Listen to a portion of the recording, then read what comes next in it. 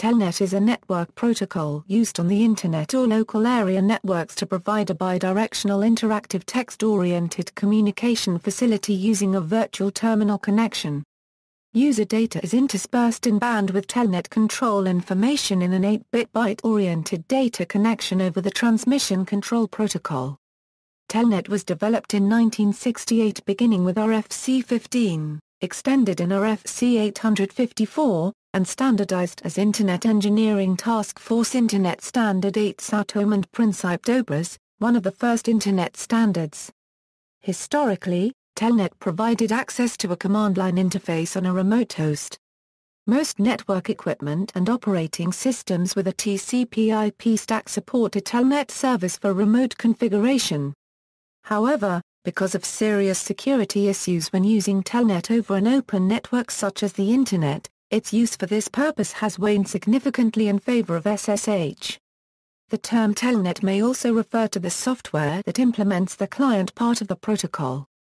Telnet client applications are available for virtually all computer platforms. Telnet is also used as a verb.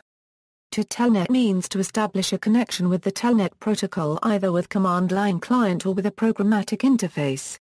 For example, a common directive might be, to change your password, telnet to the server, log in and run the passwd command. Most often, a user will be telnetting to a Unix-like server system or a network device and obtaining a login prompt to a command line text interface or a character-based full-screen manager. History and standards. Telnet is a client-server protocol, based on a reliable connection-oriented transport. Typically, this protocol is used to establish a connection to Transmission Control Protocol port number 23, where a Telnet server application is listening. Telnet, however, predates TCP/IP and was originally run over Network Control Program protocols. Before March 5, 1973, Telnet was an ad hoc protocol with no official definition. Essentially, it used an 8-bit channel to exchange 7-bit ASCII data. Any byte with a high bit set was a special Telnet character.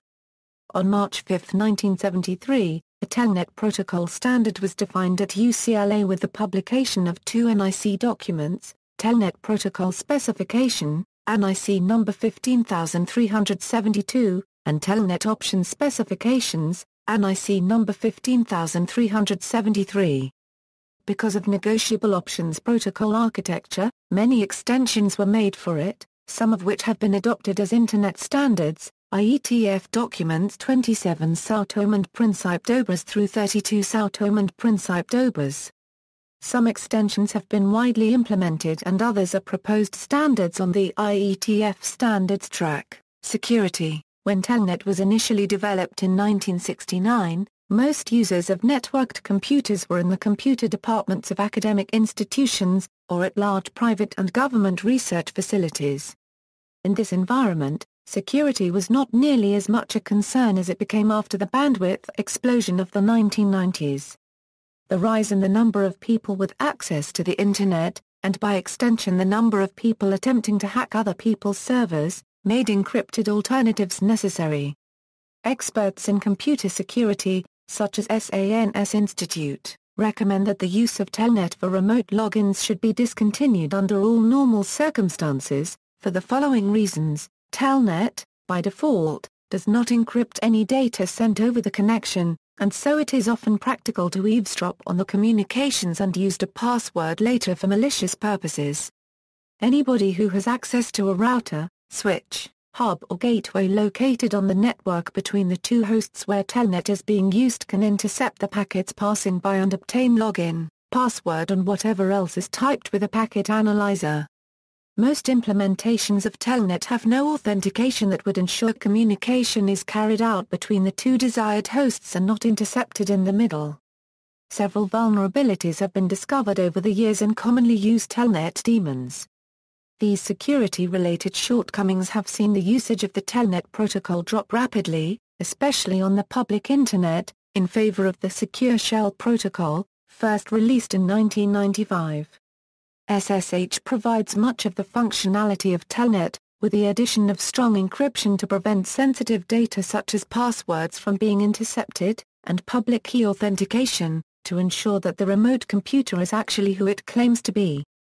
As has happened with other early Internet protocols, extensions to the Telnet protocol provide transport layer security and simple authentication and security layer authentication that address the above issues. However, most Telnet implementations do not support these extensions, and there has been relatively little interest in implementing these, as SSH is adequate for most purposes. It is of note that there are a large number of industrial and scientific devices which have only Telnet available as a communication option. Some are built with only a standard RS-232 port and use a serial server hardware appliance to provide the translation between the TCP Telnet data and the RS-232 serial data. In such cases, SSH is not an option unless the interface appliance can be configured for SSH.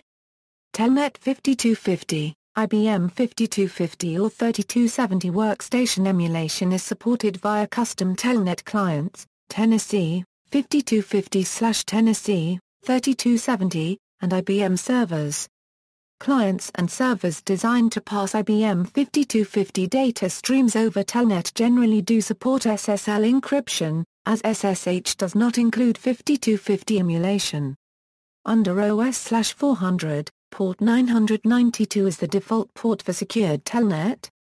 Telnet data, all data octets except 0377 are transmitted over the TCP transport as is. Therefore, a Telnet client application may also be used to establish an interactive raw TCP session, and it is commonly believed that such session which does not use the IAC is functionally identical. This is not the case, however, because there are other network virtual terminal rules, such as the requirement for a bare carriage return character to be followed by a null character, that distinguish the Telnet protocol from raw TCP sessions. On the other hand, many systems now possess true raw TCP clients, such as Netcat or Socket on Unix and PuTTY on Windows, which also can be used to manually talk to other services without specialized client software. Nevertheless, Telnet is still sometimes used in debugging network services such as SMTP, IRC, HTTP, FTP or POP3 servers, to issue commands to a server and examine the responses, but of all these protocols only FTP really uses Telnet data format. Another difference of Telnet from a raw TCP session is that Telnet is not 8-bit clean by default. 8-bit mode may be negotiated, but high-bit set octets may be garbled until this mode was requested, and it obviously will not be requested in non-Telnet connection. The 8-bit mode is intended to transmit binary data, not characters though.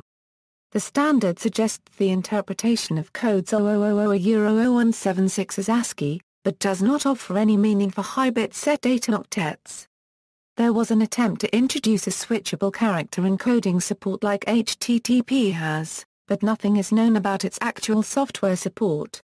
Related RFCs, RFC 137, Telnet Protocol Specification, RFC 139, Telnet Protocol Specification, RFC 854, Telnet Protocol Specification, RFC 855, Telnet Option Specifications, RFC 856, Telnet Binary Transmission, RFC 857, Telnet Echo Option, RFC 858, Telnet Suppress Go-Ahead Option, RFC 859, Telnet Status Option, RFC 860, Telnet Timing Mark Option, RFC 861, Telnet Extended Options, List Option, RFC 885, Telnet End of Record Option, RFC 1041.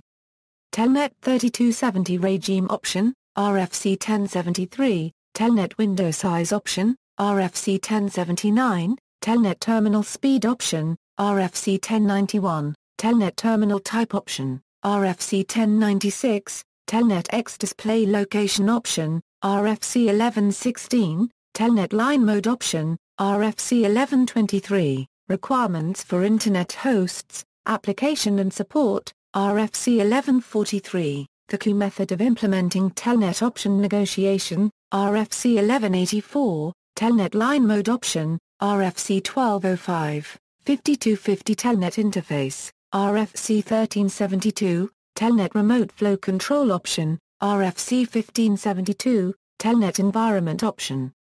RFC 2217, Telnet COM Port Control Option, RFC 2941, Telnet Authentication Option, RFC 2942, Telnet Authentication, Kerberos version 5, RFC 2943, Telnet Authentication using DSA, RFC 2944, Telnet Authentication, SRP, RFC 2946, Telnet Data Encryption Option, RFC 4248, the Telnet URI Scheme, RFC 4777, IBM's I-Series Telnet Enhancements, Telnet Clients, PuTTY is a free, open-source SSH, Telnet, RLOGIN, and raw TCP client for Windows, Linux, and Unix. Absolute Telnet is a Telnet client for Windows. It also supports SSH and SFTP, a UMBA, line mode browser, a command-line web browser, NCSA Telnet, Tier Term, Secure CRT from Van Dyke Software, ZOC Terminal, Sync Term BBS Terminal program supporting Telnet, SSH v2, RLOGIN, Serial, Windows, NIX, and Mac OS X platforms, ZModem and various BBS terminal emulations, PowerTerm Interconnect from Ericom available for Windows, Mac OS X, Linux, Windows CE and supports 35 terminal emulation types including Tennessee, 3270, Tennessee, 5250, VT420, WISE and others with SSH and SSL. Telnet is a SOX client version of Telnet, providing similar functionality of Telnet to those hosts which are behind firewall and NAT.